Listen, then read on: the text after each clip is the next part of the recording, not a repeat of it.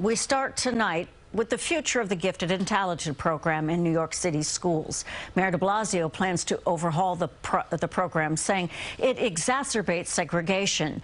But with the mayor leaving office in less than 3 months, the future of the program really lies with whomever replaces him. CBS 2's political reporter Marcia Kramer here now with the story. Marcia? Well, the mayor calls his plan Brilliant NYC, but his attempt to tackle inequality in public schools with less than 3 months to go in his term might just as well have been called Unlikely and Improbable NYC, possibly DOA NYC, because his idea is receiving an unenthusiastic response in many quarters. Expand GNT! Expand GNT! Angry parents, elected officials, and education activists protested outside the Department of Education, slamming the very late-in-the-game attempt by Mayor de Blasio to revamp the city's gifted and talented education program. I'm an immigrant. I'm an African immigrant. And like all children of immigrants, my family came to this country to ensure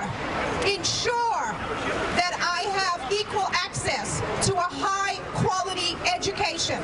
There was also a protest on Staten Island. Bill de Blasio is taking the grenade, pulling the pin, and throwing it inside of our school buildings and walking out the door and retiring. Just a sampling of the voices raised as Mayor de Blasio held a press conference with schools Chancellor Marcia Porter to tout the plan that would cancel the admissions test for 4-year-olds and replace it with enrichment for advanced students who will no longer be in separate classrooms.